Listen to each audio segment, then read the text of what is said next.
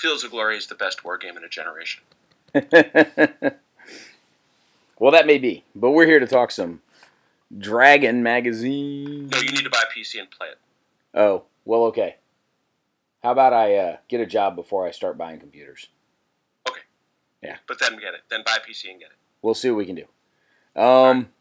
So, fans and friends and whoever else happened to stumble across this, Jim, how is Dragon Up the Past for a title? Does that work for you? It does. It does. I was thinking of Dragon Through the Past, but the Dragon Up the Past is absolutely what we're doing. As long as we're not dragging ass, I guess we'll be okay. It certainly doesn't feel like it. No, I hope we're okay with that name because that's the one that I slapped on the first 2 episodes of this video thing that we're doing here. But we're a lot of things start that way. Yes, that's kind of what happened with the Grogheads name in the first place. Well, that's a bit of an interesting story of brainstorming. Not one for this show necessarily, but we'll tell that tale one of these days. Jim and I are both denizens of the Grogheads forums, and we are slowly taking a tour through the collected archives of Dragon Magazine, roughly number 1 through about 200 or so. We got a whole lot of these things to do. We've knocked out a couple issues already, and this one we are doing a deep dive backwards into number 16, back before Dragon had even really settled on a logo. Because I would love to know. These are the glory days. I mean, when you're just dreaming in your idea, you've only got 40 pages here is what I'm looking at. It's not a lot, and yet they put up this crazy logo with the cedille off the G forming into the head of a snake. Oh yeah, yeah. It's all sorts of symbolic up there in the logo. See if we can't enlarge ourselves here slightly, and all sorts of interesting graphical choices here with the logo. So anyhow, we're not here just to psycho-examine the logo and sort of draw conclusions about the state of the artist's relationship with his mother. Let's actually sort of maybe dig into the issue itself a little here. So we've got inside the front cover the Fantasy Air Cavalry. This is back when people had no problem whatsoever mixing and matching role-playing and wargaming terms as they went through. Well, that is absolutely one of the themes that we like to talk about, which is, hey, folks, this division that we sometimes think is inherent in our hobby is a fiction. It may be a product of the fact that we've succeeded so well that now everybody can play whatever they want with whomever they want. But back in the day, in the glory days of June 1978, and I remember that summer well, there was a lot of cross-pollination between the two. So there they are, the air cavalry. But and if all you need to know, just roll down to the bottom of this same ad. This is Ral Partha, makers of the Hoplites, Days of the Empire, American Civil War, and Desert Rats, along with fantasy role-playing and fantasy war games. So it's great. And Empire of the Petal Throne. Oh, yes, which I wonder, does that still have resonance? Because when I was coming up, Empire of the Petal Throne was the thing. No, not at all. Everybody knew Tolkien, right? Okay. No, everybody knew Tolkien. People under 30 have no idea what that is. Okay, that's what I was afraid of. And most people between 30 and 40 probably only have a cursory idea of what it is. It's only us old farts over 40, and quite frankly, I'm solidly in the mid-40s, and it was already starting to fade as I was coming up as a role player in the early 80s. No, that's right. No, you're right about that, because I actually had the same experience, and I'm north of 50, so barely north, but still north. And as a consequence, you've got to realize this was a very, very big deal. This was something I think, and its resonance always to me was, hey, over there is Lord of the Rings. We're something different. Play this other thing. And it was more complex. It was more detailed. But no, that's Ral Partha. All those minis. Look at that. Yes. Well, at the time, for a long time, they were the name in minis. So, oh my God. Clearly, that's changed some. I scrolled forward a page and I almost had a stroke. 2 important new releases from TSR. Here is Gamma World, right? D&D in the nuclear post-atomic world. Let's face it, Gamma World was quite silly, but it was so much fun. At the time, nobody knew what it was going to be. They just, Gamma World, what the hell is this Gamma World thing? But yeah, that was one of the new releases, and the other one, the AD&D Player's Handbook. And because only Gary Gygax could write this copy, the authoritative manual of character races, abilities, classes, alignments, and much more. And bear in mind, folks, this is the one. This is the hardback with the idol getting its eye popped out on the front. So this is some really stuff here. But no, to Gamma World. First of all, we've talked a little bit about font design and page layout. That's a great font choice for Gamma World up there. Nothing evokes the future like, what is the name of that font? Because it's still around.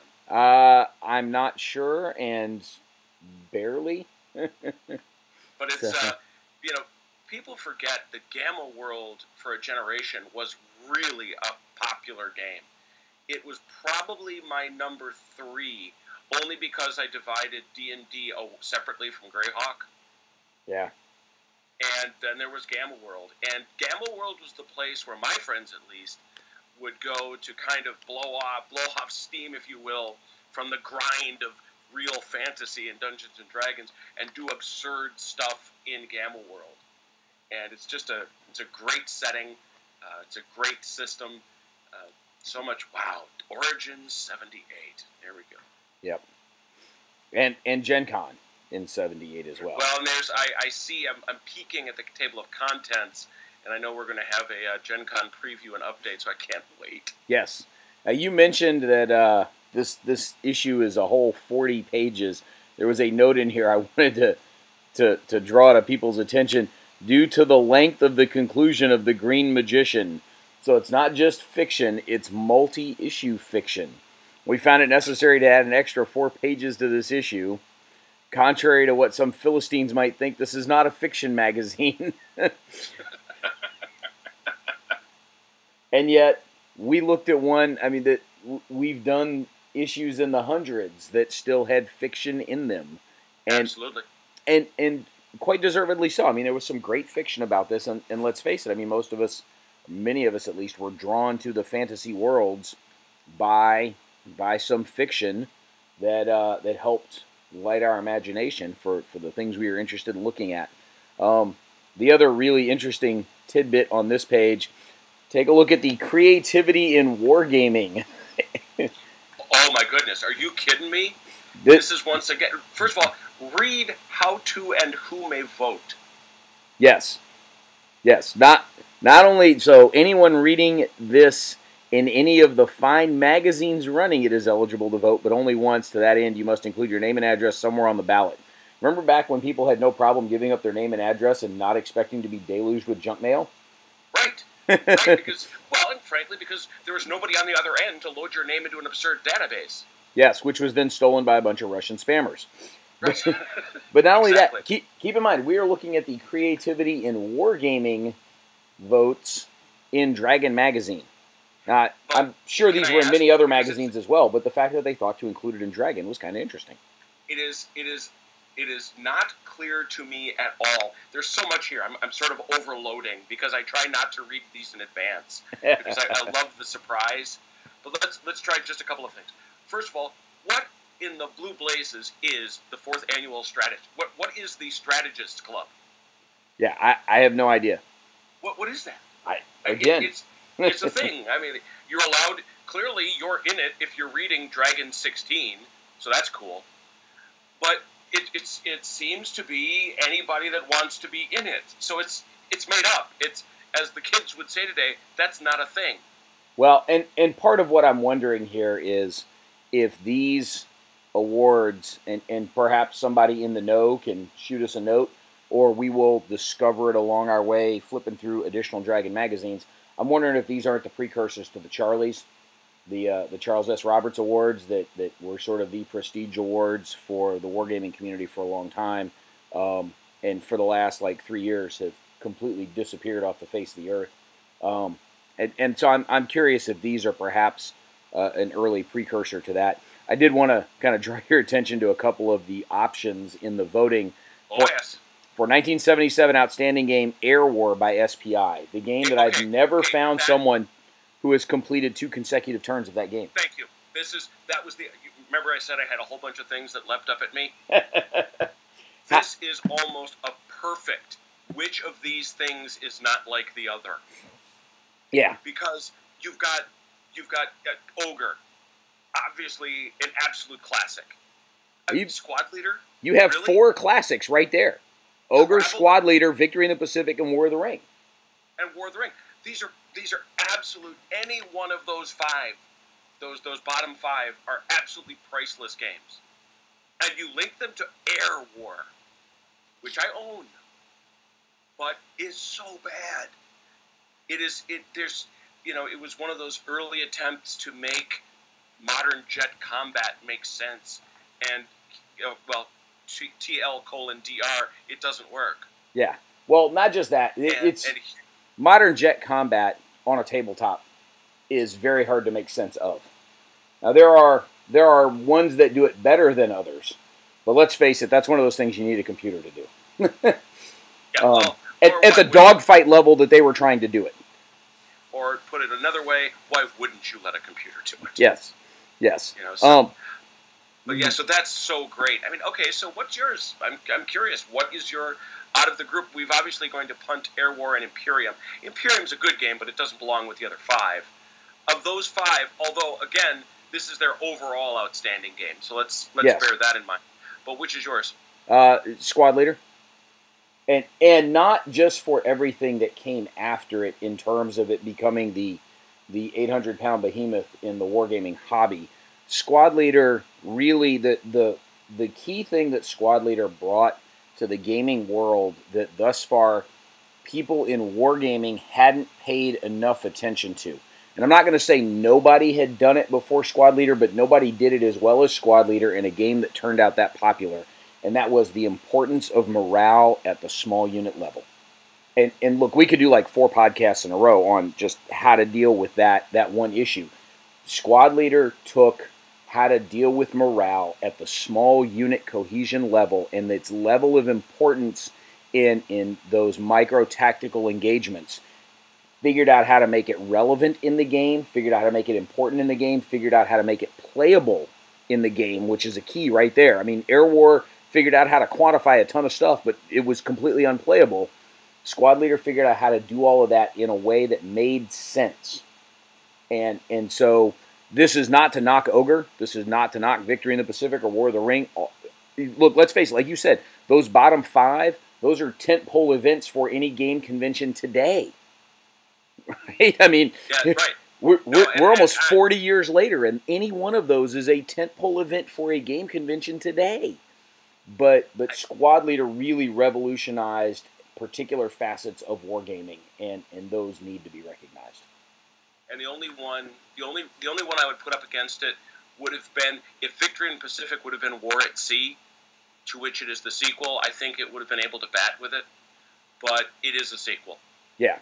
And those are... Look, sequels can be excellent, right? Right. Empire Strikes Back was a sequel. That's a great question. I'm going to make a little note here on the side, and I'm going to go back to the Origins and not so much Gen Con, but I'm going back to the Origins game catalog for this year and see how many of those games actually were played at Origins. I will guarantee you Traveler was. I know Squad Leader certainly, as ASL was. Ogre was. I saw it. Victory in the Pacific was. The only one I don't know is the Great War of the Ring by SPI. But think of that. I mean, that's quite a testament to the endurance of that design.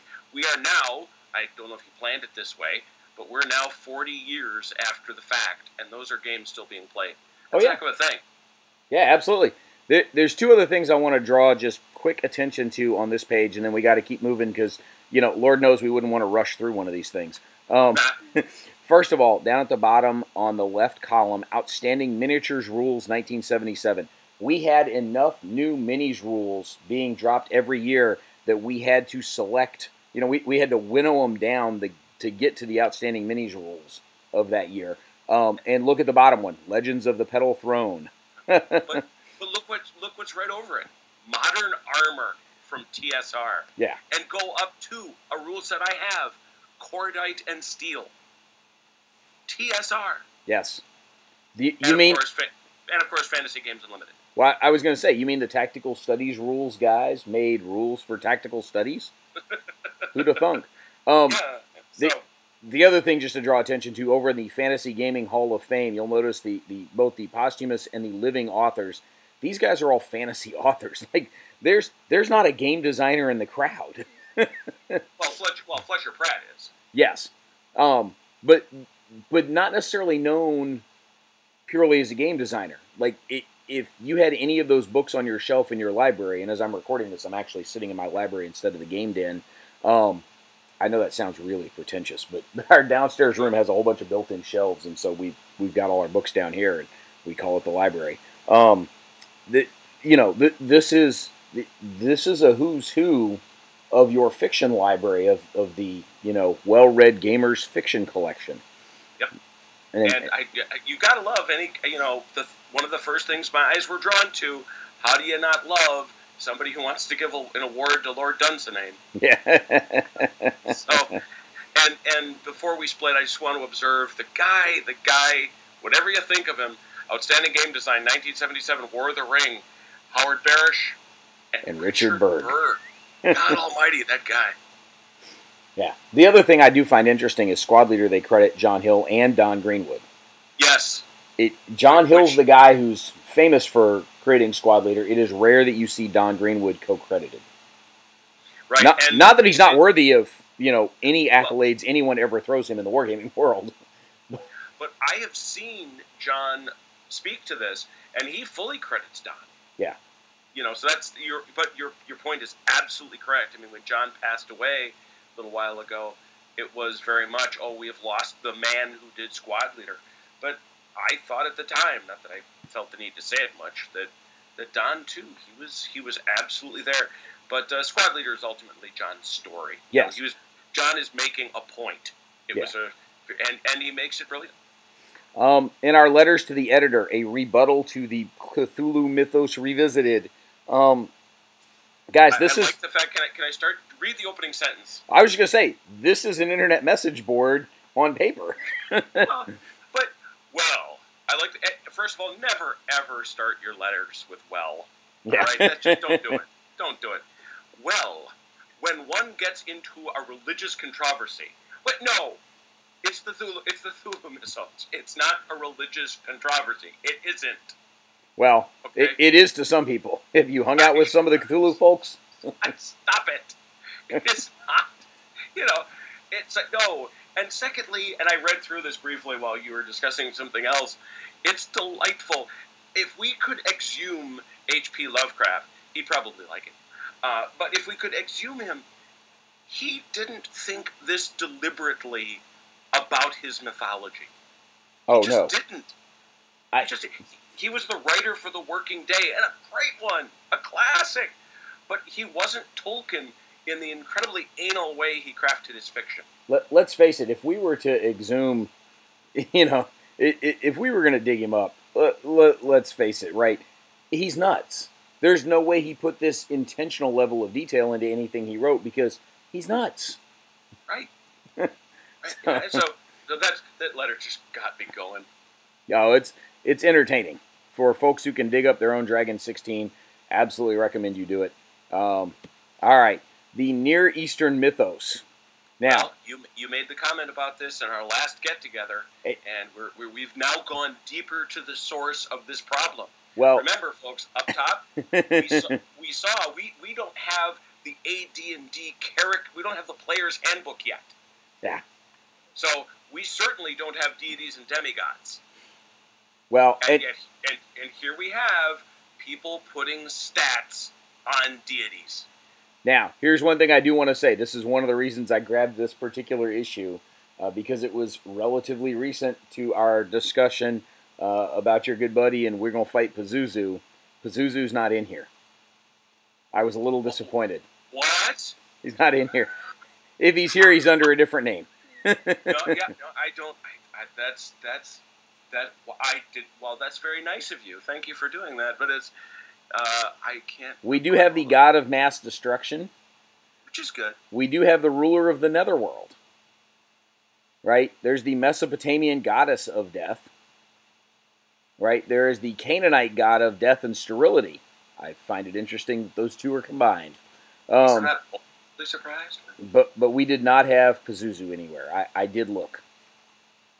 That is the that he makes, according to this, Pazuzu the deity, and I'm, God bless the bound copy of Wikipedia we can all take down from our shelf.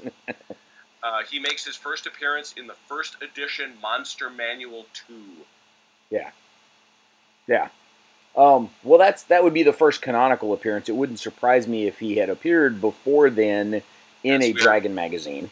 Well, now you've set me up. Now, from now on, we are on Pazuzu Patrol. You're going to find the and by the way, as afterlives go, Ishulana has it going good. The gardener of Anu. Yeah, well. He was loved by Ishtar, rejected her, and was then turned into a frog, which, usually goes that way. But again, gardener of Anu. This is, you got to have goals, and this may be one of mine now. Yeah. Hashtag death goals. Not life goals, huh? Right, death goals. Right. Next life goals.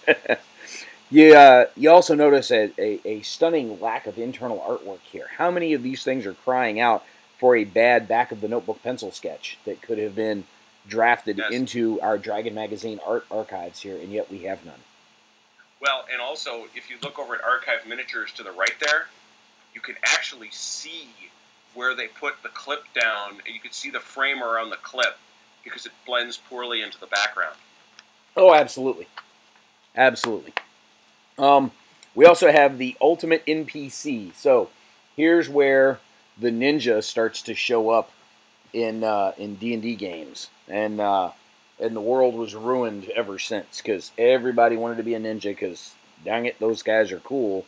No, they're evil killers, right? But no, they're cool. They're in lots of kung fu movies. I'm going to have to make this. This is going to be Brant's law. This is going to be Bayonet's law. Oh boy. Find me the law reads nobody took a character for one of these side classes up through the level of Shigo, Bushi, Genin, Chunin, and Jonin. Didn't happen. But number 2, so that's the law. We're just going to assume that about these characters. How does D&D break this way? The editor's introduction to this piece. In recent weeks, we've received a number of requests for more detailed and developed information to include in campaigns. Awesome. Here it is, the DM's hitman, in quotes. Yeah. Got a crew of 2 powerful NPCs? What, what DM doesn't know? I was just listening to the last Grogcast, and I was listening to, the discussions of dealing with your party, even from somebody who isn't necessarily the best storyteller out there. We had that confession come from our guy from down south of the Mason-Dixon. And who loses control of their group that way, that they feel that, oh my God, my group is out of control. Please, Dragon Magazine, give me a character to help. Yeah. That's, you've got a few too many Monty Hall players in your crew at that point. And you did it to yourself because you're the DM that keeps giving them stuff. But this is where they come from, huh? Yeah. Summer of '78. What was the number 1 song in America? July of 1978. Well, that's the height of disco, so probably something embarrassing. It is okay. I can stipulate that it is something embarrassing. It is Donna Summer. It is not a disco song. It's a show tune. Oh, really? Now I'm scared. Previously, I was intrigued. At this point, I'm scared. Just lay it on us. Hopelessly Devoted to You from Grease. Olivia Newton-John. This is going to be sad. I know how to play that guitar riff.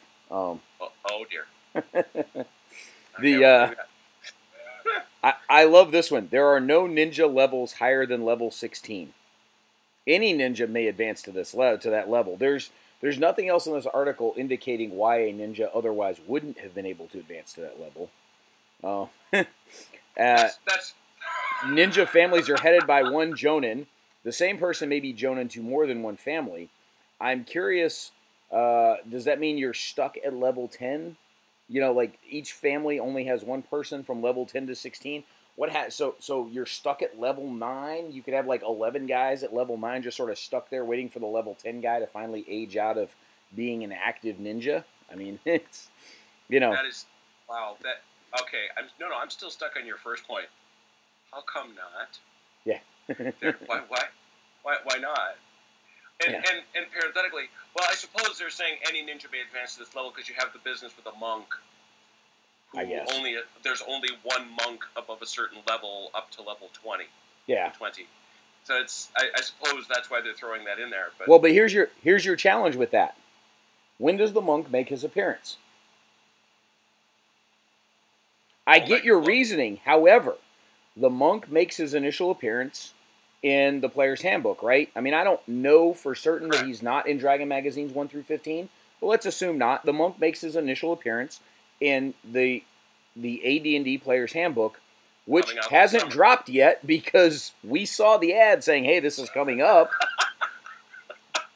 So while your reasoning is sound, your chronological time bar is a little twisted there.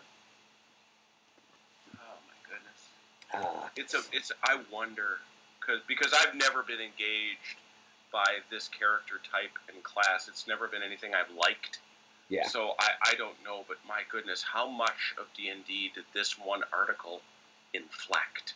Yeah, who knows? The Judges Guild advertisement. Not only are there Judges Guild products, they are also selling Avalon Hill games. Okay, I can't handle that part of the page. I have to look away.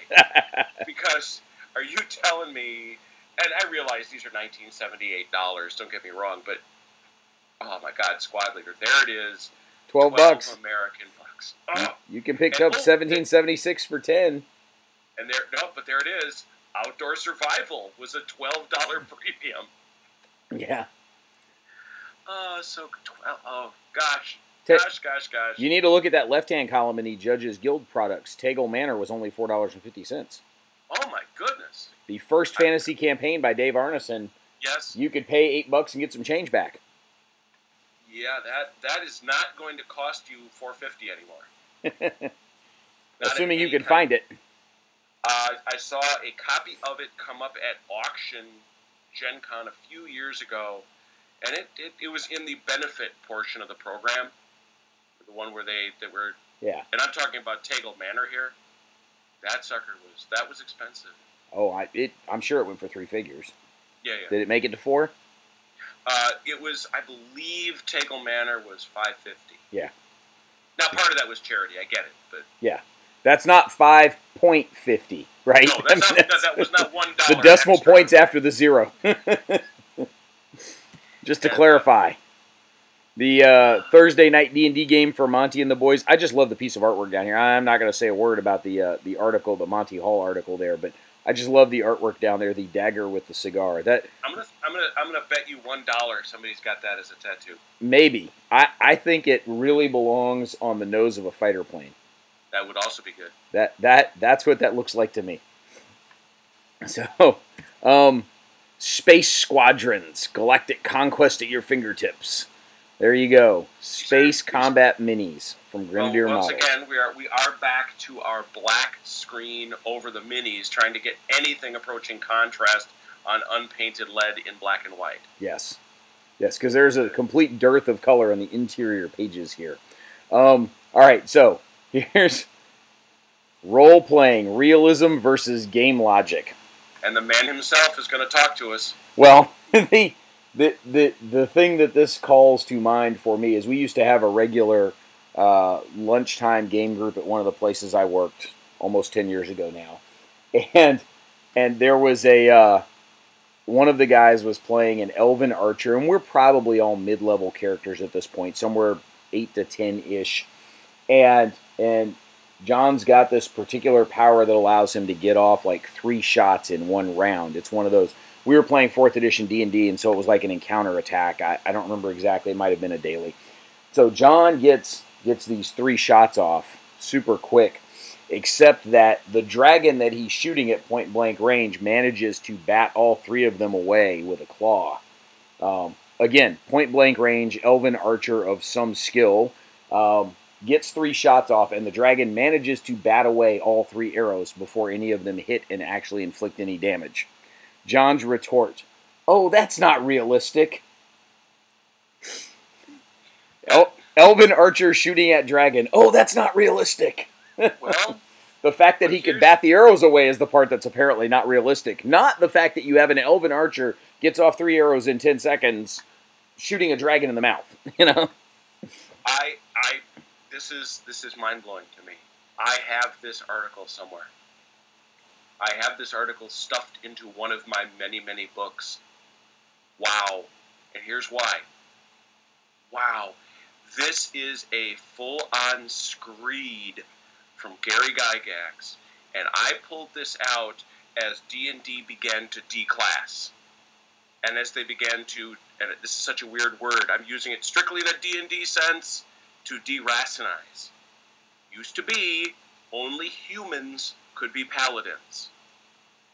Yeah. You could not have a dwarven paladin. Used to be, wizards could never use swords. And when he went through all this class stuff, this is the article that I used to point out that from Gary Gygax's perspective, you play the game as given. You don't mess around with it because you destroy the balance of the game. As I've aged, and as I've looked at this, I've said, I don't know as I ever felt the game was balanced. I thought it was a vehicle to tell a story. Yeah. If I play a war game, if you and I sit down and we're going to play Field of Glory 2, which everybody should play, and if you're going to play that with me, I'll feel that one side is balanced or not. Or if we play a board war game, I'll judge whether it's balanced or not. I have never played a role-playing game with the hope that I would feel that it was balanced.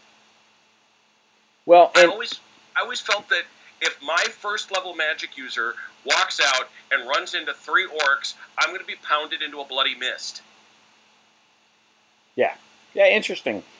And again, I think part of it is not necessarily, you mentioned, are we playing a war game where things are balanced? And I'm scrolling through this fairly slowly so that folks that have the hankering for it can like pause the video every now and then and kind of read some of this article here. Not that I'm expecting them to read it as we're narrating over it, certainly. I think one of the issues there when you start talking about how is it balanced as a whole, how does the game logic flow as a whole, I think there's 2 different things going on there.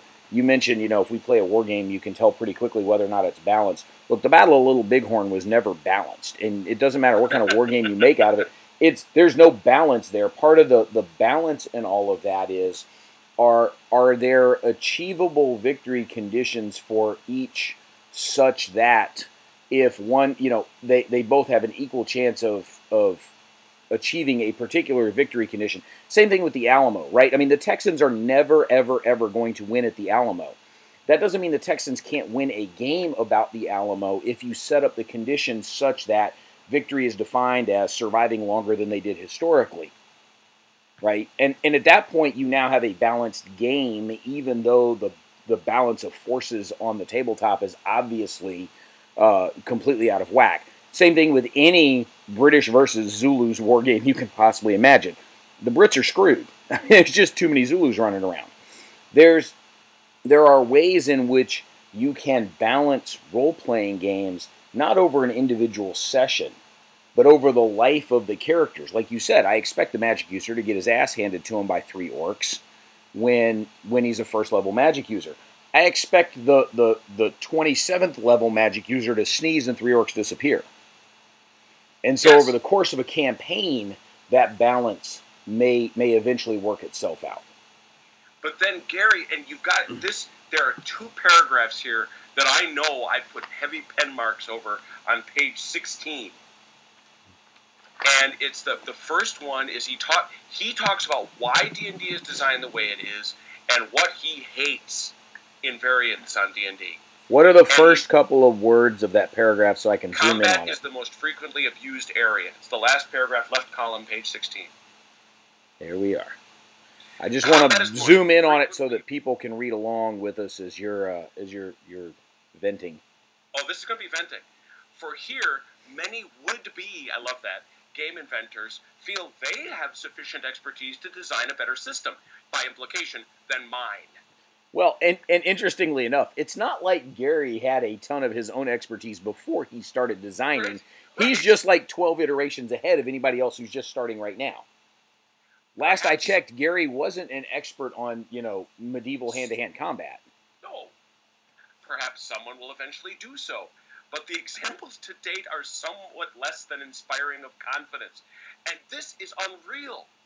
The, quote, critical hit, unquote, which he's clearly dismissing with what a friend of mine calls dick quotes, or double damage on a 2-hit die roll of 20, is particularly offensive to the precepts of D&D.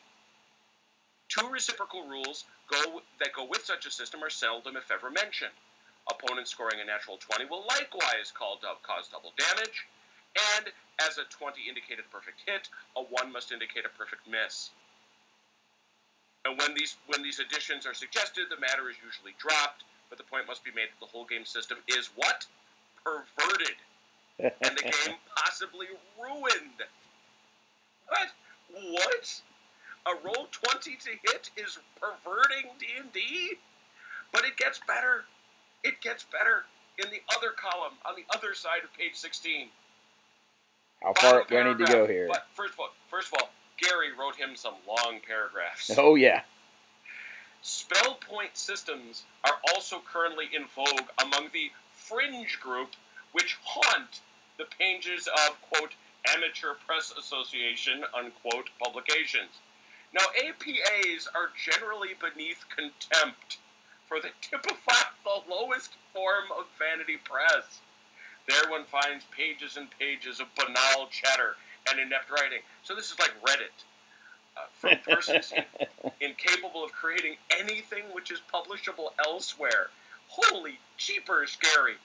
Therefore, they pay money to tout their sophomoric ideas, criticize those who are able to write a design, and generally make themselves obnoxious. I think you missed some emphasis there.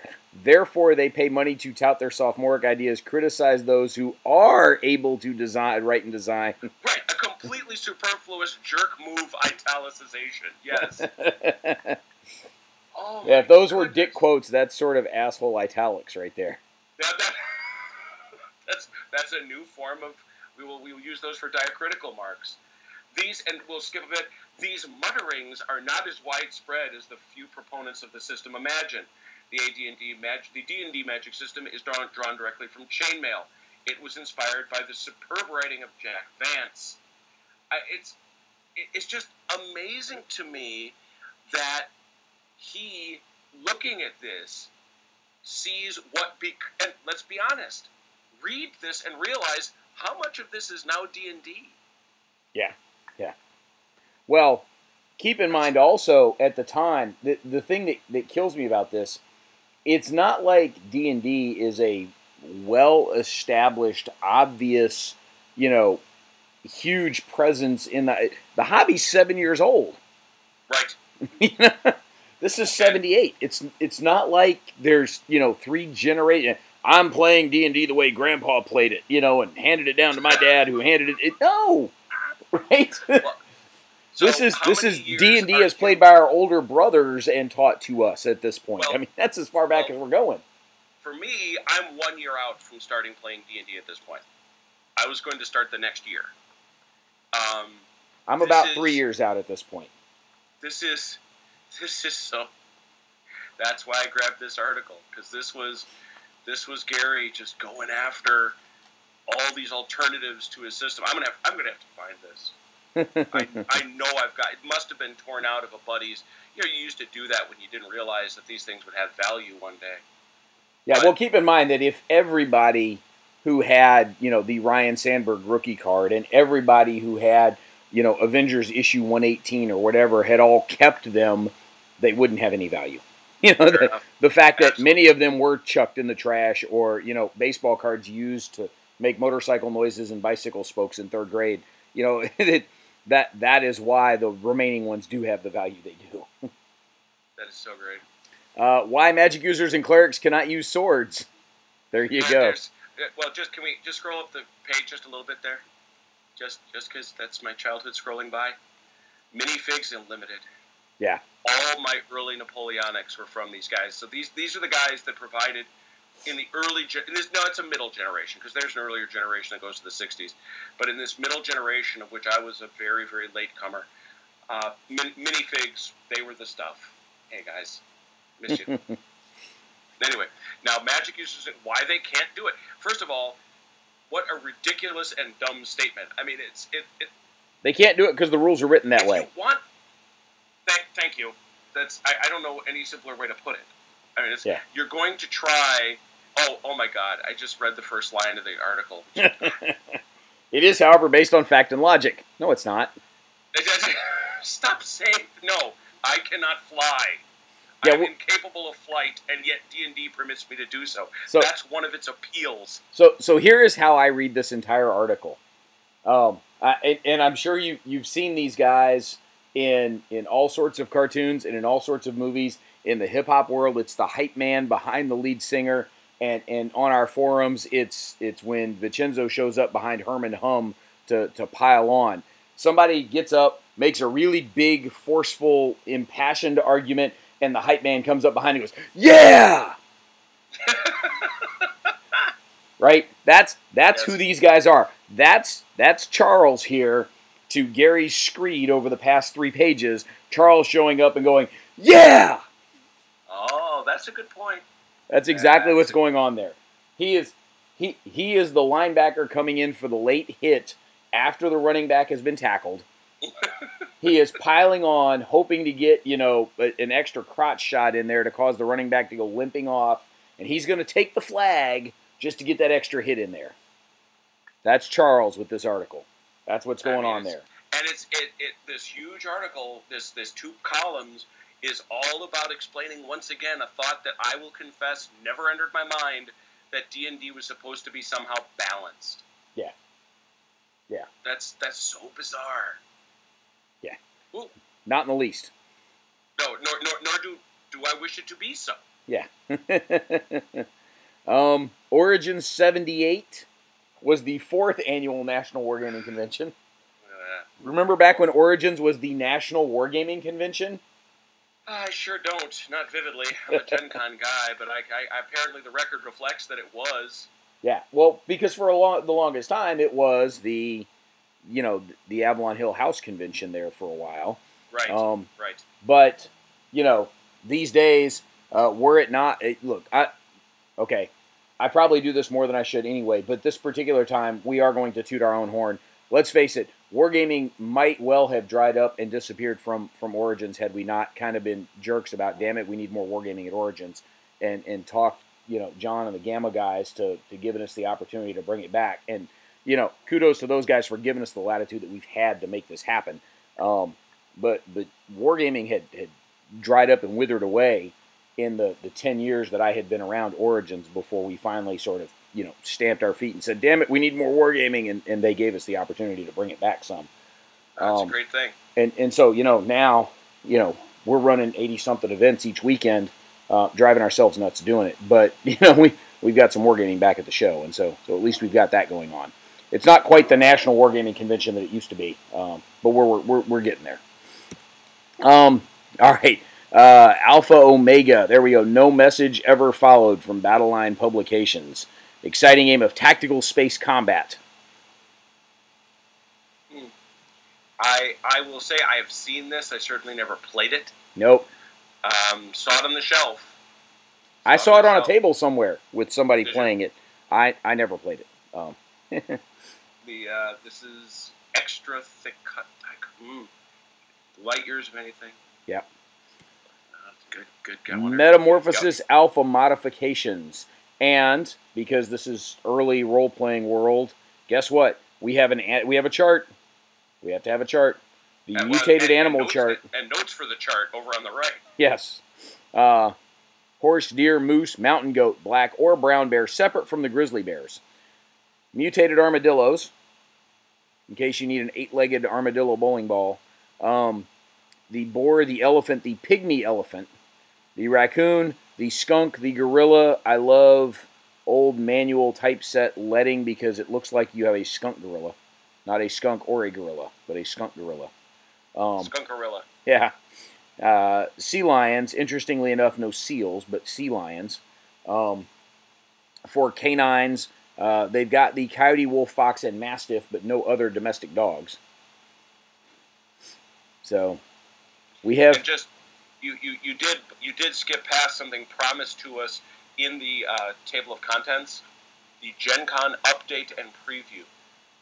Oh, I was getting back to that. I come on, man. I wanted to make a cougar joke in there. Okay, I'm sorry. I didn't know you were... About cougars doing damage with both bite and claws. I have no personal experience. I'll have to take that on your good authority. All right, the Gen Con update and preview. Russian campaign players, 16 in all, will begin their tournament's first round in the afternoon. The Russian campaign being played at Gen Con. Who'd have thunk? Well, but not just that. John Edwards is judging. Now, I'm going to tell you something. That's something we got to think about to see if we can get a designer to judge. We got to be able to do that. We get designers to show up and play. Yeah. I mean, how many of the games have we gotten Mark Walker to jump into? Yeah, there you go. Get Walker to judge a tournament. That'd be pretty cool. I mean, you can't make the guys from Proving Ground go away when you're busy teaching their games. Well, that's true. They're good people. They like hanging out and just talking about the stuff. But to have, because the other thing is, folks, the games we're talking about, Fields of Fire, Mark Walker's games, you can play a reasonable semblance of the game in a 2-hour window, including teaching time. Which we have to do because that's all we've got for our windows. Right. With virtue being the mother of necessity, or necessity being the father of invention. But the point being, Russian campaign, that was not a short tournament. No. That was not. And then, what was their new game? Oh, Magic Realm. That's on that is going to fall into the list of those that if you tell me you've played it, you have to prove it to me. I loved Magic Realm as a concept. It utterly defeated me as anything approaching fun. Well, and I think the key there is that you have to prove that you've played it. Not that you own it, because plenty of people own it. But how many people own it and have played it? I think 1 billion people own that game. And nobody wants to. But notice at the bottom, the Strategist Club, the people who held that vote up top, they had a meeting. They had a banquet. And here we have, for Thursday, August 17th, 1978, the first showings of movies at Gen Con. Yes. Think now how 40 years later, what a central part of Gen Con, movies, culture, pop culture, all that, now is in Indianapolis. I mean, so this is where it began. These are some humble beginnings in Parkside. Yep. All right, RuneQuest. There we go, the giant RuneQuest ad. Remember back when the big four role-playing games were D&D, RuneQuest, Tunnels and Trolls, and Traveler? When did Chiasm become, or when did they stop being the Chiasm? I don't know. They have a definite article in this ad. Yes. I'd never seen that before. Yeah. I am delighted by the fact that under the All the World's Monsters, Volume 1 and 2, we have authentic thaumaturgy. Thank you, Isaac Bonowitz. Heaven forfend, we should have the inauthentic variety.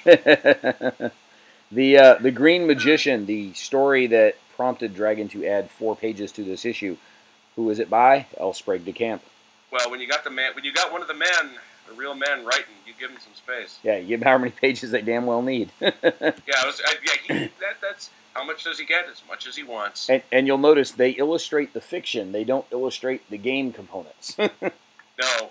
No, they actually went out and they said, "Hey, somebody, we got Ellsbury to camp," and they dug up whoever that is. It's not our guy. Yeah, But, somebody find me a 5th grader to do the artwork. Everybody, I want all the teachers, all the 5th graders in Middle America to peer over the shoulders of their students while they're doodling. Are any of them drawing better than this? If so, have them contact. Yeah. So, Wormy was around back then. Oh, yes. So, Phineas Fingers. Phineas Fingers had his moments. What's interesting is Phineas Fingers was still a going comic into the 90s. So, not necessarily in Dragon, but was still going into the 90s. Here we have a couple of the jumps from some of the previous articles earlier. Some things that jumped back to here. There is our ad for Gen Con 11. There's the wrap-up of our Ninja article. But see the special event at Gen Con? The Dungeon Championship? What the hell was that? What? In the blue? Well, because there were up to 256 players. Oh! They were doing 8-player games. Co-sponsored by Grenadier and TSR. I mean, that is just amazing to me. I played it. I owned it. I played it a ton. I wore the little yellow cards out. But wow, that was the special event, huh? Okay. Well, when you got 256 players in it, that's kind of special. And how many people can say they've that paragraph at the bottom? First of all, let's skip ahead a little bit. Of course, Saturday will be opened by the traditional Dawn Patrol game of Fight in the Skies. Folks, that's still going on. Every year, those guys fly that flag. So bless them always. 40 years later. And may their planes never crash. Yes. But skipping back to the top, they're also featuring Russian campaign. We talked about that. But African campaign. Yeah. I can't say I've ever seen an African campaign in the wild. Not the Avalon Hill Vintage one, no. That's what I mean. Yes. Well, so because Compass Games just recently released the African campaign, and I don't know if it's a direct descendant of this or a reinvented one that's just, got the name on it because what the hell else are you going to call a game about the campaign in Africa? Right. But the, seen those plenty. But you're right. I don't know that I've ever seen the, one of these outside of a store shelf on occasion. So. And then the 4-day pre-reg, $10. There you go. At the door per day for 5. Yep. So, alrighty. Here you go. Jim Ward talking game balance. What is going on here? Clearly there is a theme to this article. Taunting. Something happened. I'm being taunted at this point. Yes. When somebody as semi-awesome as Gary or Tim are telling you it becomes very difficult for someone like me to do anything but nod my head in agreement and maybe try to change the subject. So I suspect James Ward is giving us a counterpoint to the Gary Gygax screed earlier. However, we're not going to zoom in and read the whole thing, and you're just going to have to do this one yourself a little later. Yeah, but definitely, I am going to check this out because something happened, Volume 3, Number 2, to set the world on its edge. That's awesome. Yeah. Science fiction games from Metagaming. Olympica, GEV. Hey, baby. There we are. That's actually our back cover for this issue. Wow. We only had 40 pages to run through. 4 of them were covers. There were only 36 interior pages. If you think about it, that's 9 sheets of paper, people. Yep. This was not a very thick animal. No, and you could print this on cardstock, and it's still going to not be a very thick, thick magazine. How Steve Jackson was flailing around trying to make things work when he was with Metagaming. Notice that GEV includes a 24-page rulebook, counter set, a 3-color 12 by 14 map, but the price is $3.95, but $3.50 if you're a subscriber to the Strategy Gamer. Or is that the Space Gamer? I think that's the Space Gamer. That was Steve's magazine later. Is that already here in 78? And Wow. and not only that, but we do have a handful of digital copies of Space Gamer Fantasy Gamer that perhaps we'll get to when we're done dragging up the past. Wow, that is.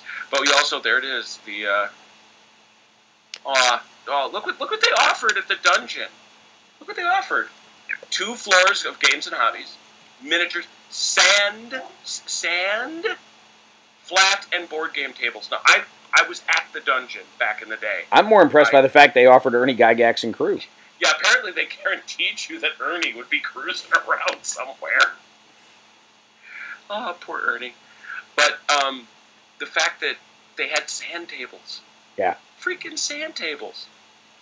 Hey, why not? Why not? Yeah, 1 hour to Milwaukee. There it is. Booyah. All right, Dragon number 16.